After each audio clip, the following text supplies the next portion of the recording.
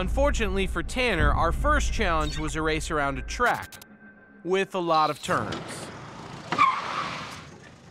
This is unfortunate. I do not need this.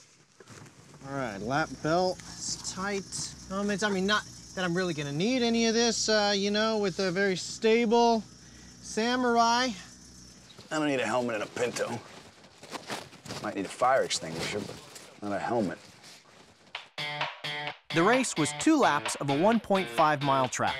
Whoever crossed the finish line first, still living and breathing, would win. You ready? 3, 2, 1, go! The Samurai swings its sword out into the lead. Whoa, whoa, whoa! Might just spin after all. Wow. Now I'm behind the Pinto. Totally gonna hit him. Ralph Nader's trying to blow me up.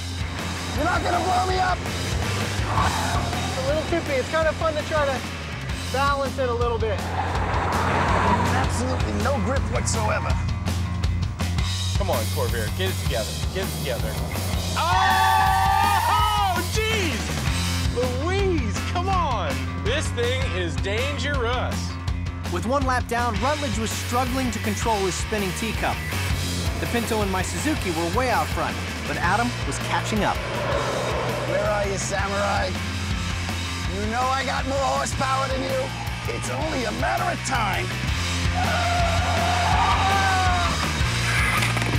It wants to go over a little. That's a little scary. Adam is starting to catch up.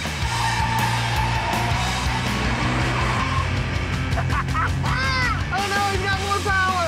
Driving on 2 wheels was fun, but this was a race. And there was no way I was getting beaten by a Pinto. Whoa, getting up on 2 there. It's kind of fun to try to balance it at the limit.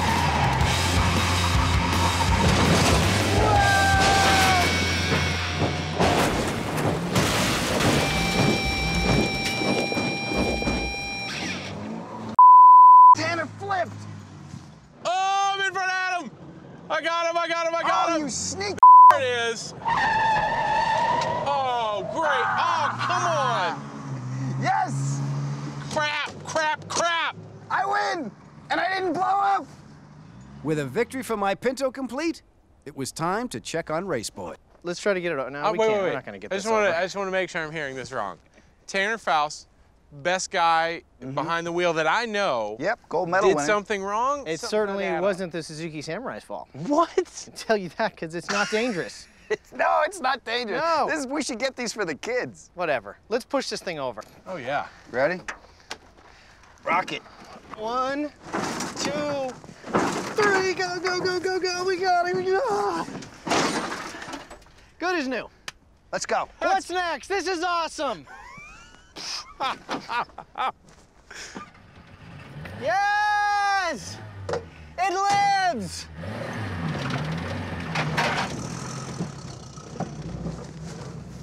Oh!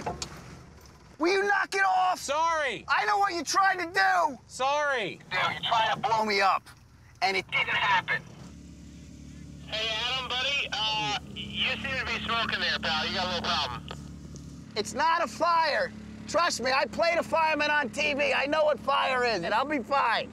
Oh, Adam, I'm gonna be a stickler here. I am pretty sure your car is on fire.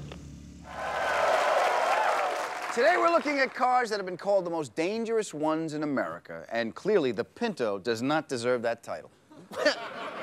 Really? Really? Look, you flipped the Samurai. They said it was going to happen, and it did. What did they say about the Corvair? It was going to spin out, and it did.